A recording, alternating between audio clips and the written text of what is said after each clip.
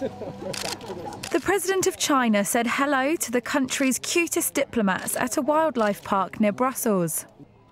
These adorable Chinese pandas were loaned to the park last month as part of a Chinese tradition of using the bears to forge better relations around the world.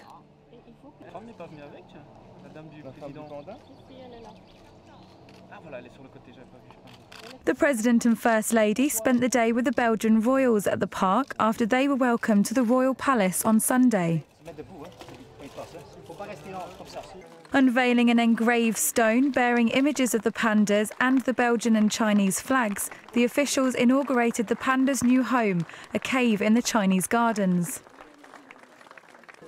The President is the first Chinese leader to visit Brussels since the EU established ties with Beijing 4 decades ago.